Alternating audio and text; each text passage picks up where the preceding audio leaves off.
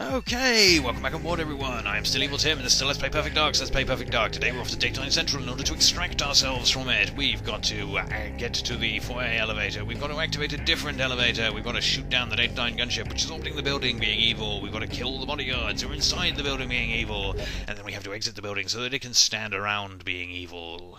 Lots of evil happening, but firstly let's get back to that guard we talked about in the previous mission, because we all want to know his fate, I'm sure, which is that he's lying there. I guess Joanna just dragged him back on board again so that he could do this. Sound the alarm, she's here! Lights out. Oh. Yeah, that's great. Apparently that has more effect than, say, a massive gunfight in the lobby or a series of huge explosions in the basement. Oh, come on, Joanna, you said lights out. They're just trying to be nice to you now, and you're just going to kill them all anyway, because she's vicious and evil, you see.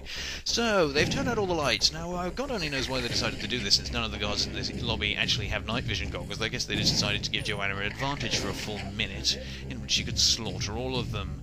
Now, if you can slaughter all of them in just a minute, then you gain all of the secret stuff in the level, including a keycard, which will allow us to destroy the level in many ways. Okay, so the first reward in this level is that you have to kill the first 5 guards without being seen. I think there might be a time limit to it as well, I'm not sure. The second reward in this level is that you have to kill all the guards without being seen, which in Perfect Agent you have 1 minute to do. In Secret Agent you have 1.5 minutes, and in Agent you have forever and a day, because the lights never come on at all.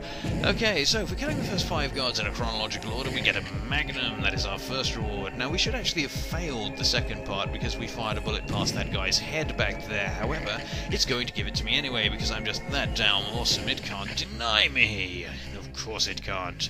So now they turn the lights back on, and we have to pick up all the guards' CMP-150s from behind these giant riot shields they've somehow shipped in the interim.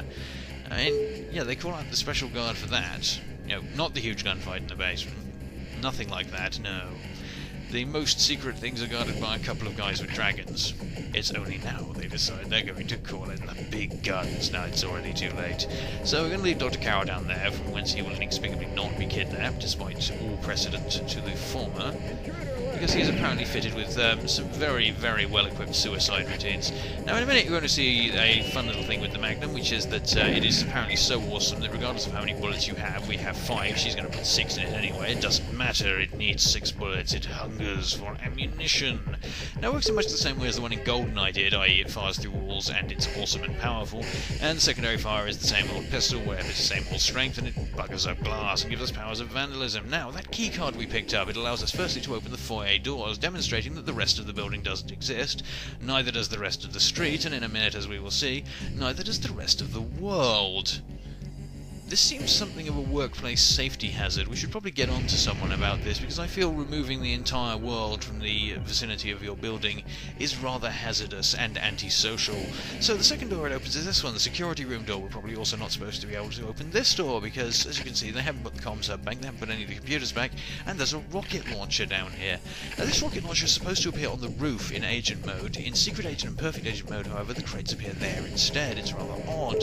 You might also notice that the handle on the side of the rocket launcher is the handle that we've seen previously on the EMP mine. So we'll leave Dr. Cow down there again to a fate of loneliness and death, and we will demonstrate the other fire mode of this thing, which is a targeted rocket. We will demonstrate it on the gunship, which apparently believes it's here to try to arrest us, but isn't really very cottoning onto the whole idea.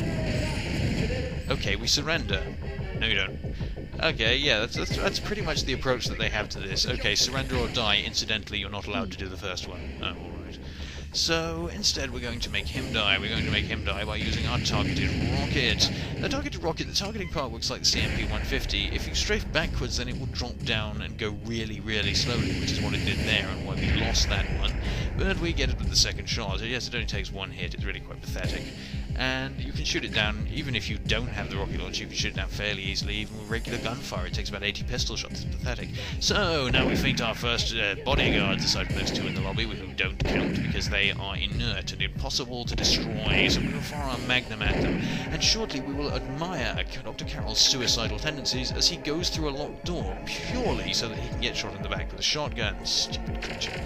So we are going to once again banish him back down to the lobby in a moment, but firstly we have to gun down these guards. See, the door's locked. It even says so, but he came through it. There's no other way he could have got there. So we'll kill her off. Now, this is the Perfect Agent specific objective here. You have to just press the button there and then bugger off. Now that would be an objective if it weren't for the fact that you have to go into that room in every difficulty anyway, because you have to kill off all the bodyguards, so, you know, it's really rather stupid. But anyway, it's not like that keycard even opens all the doors in the level, so you can't say that, oh well, they maybe just screwed it up and said it opens every door. No, it doesn't, because that door over there is still it's silly. So, that there is open, but empty. They have assumed that we have acquired the laptop gun, or someone else has. You, meanwhile, are banished. Go away. So, now we can make our way up in this elevator. Now, if you happen to have a spare rocket lurking around, you can actually fire a shot at those riot shields there and make this a hell of a lot easier for yourself by making it so you can go through there and ambush everyone from behind. But we are going to play it fairly, so we're shooting down the hovercopter 2 floors before we should be able to. Now, on this floor he has a separate message. He says surrender or die fugitive. On this floor he says give it up now. And he has an extra message for the roof, but we're going to hear that one in due time. So that'll be very exciting for all of you, I'm sure. Now let's make our way through these offices again, and there are more of these guards to take out. Now I'm not going to actually use the shotgun here because all of Cassandra's personal bodyguards are equipped with shotguns as well, and to be honest, trying to fight multiple enemies with shotguns when you have a shotgun is sort of like trying to win an ass-kicking contest with your pelvis on backwards. It's just not a good idea, so we're going to use it once just to show it off. I will show off its secondary fire function the next time it shows up, I promise, by the power of God. So, let us get that. Here is the shotgun. Hooray! It's a kind of generic video game shotgun, reloads one shell at a time. Okay, they have a whole conversation there, actually. That's not how it goes. Yes, it is. Give it to me, you're doing it wrong. Oh no, we're too late. No, it's, will you two just hurry up? Oh no, we're too late. She's here. So, this sort of implies that they were going to try and fire a rocket launcher at Joanna indoors, which is strange of them.